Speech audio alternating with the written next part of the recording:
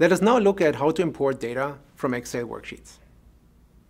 As example, you will be using an Excel workbook with 3 worksheets containing listing information for 3 exchanges: the AmEx Exchange and the NASDAQ that you're already familiar with, and also the NYSE. Each sheet contains the same information as the AmEx CSV file you have seen before. We just omitted the last update column. You can use the parameter sheet name to tell Read Excel which worksheet to import.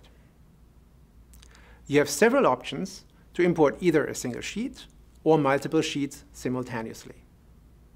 First, you can provide an integer that refers to the position of the worksheet. The number 0 means you want to import the first sheet. You can also refer to a sheet by its name. Second, you can import several sheets at the same time.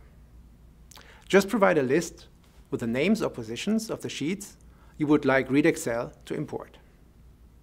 The result will be a dictionary where the keys are the sheet names and the values are data frames with the sheet content. Let's look at an example. To read the worksheet for the AmEx Exchange, simply provide the label to the Read Excel parameter sheet name. Note that Read Excel also uses the NA values parameter to parse missing values. If you call the .info method on the result, you will notice the same output you obtained earlier from the read CSV method. Let's now import data from 2 worksheets.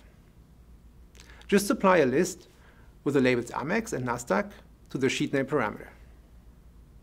The result, contained in the variable listings, is a dictionary that contains 2 key value pairs.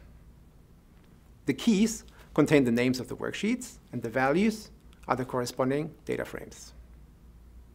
Since listings is a dictionary, you can access the data frame with the NASDAQ data by providing the matching key.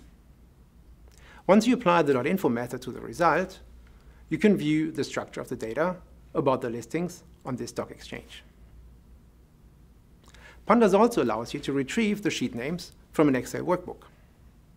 To obtain this information, create an ExcelFile object using the path to an Excel workbook, as illustrated here for the listings ExcelSX file. Once you have created this object, you can access its sheet names attribute. This attribute contains a list with the names of the worksheets for this workbook. Here we retrieve the list of all the exchange names and assign it to a variable exchanges. In the next step, you can pass the ExcelFile object to Read Excel to import its content, instead of the path to the file.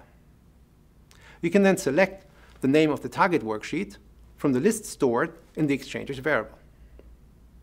Assign the resulting data frame to the variable NYSE and call the method .info on this data frame to show the expected output.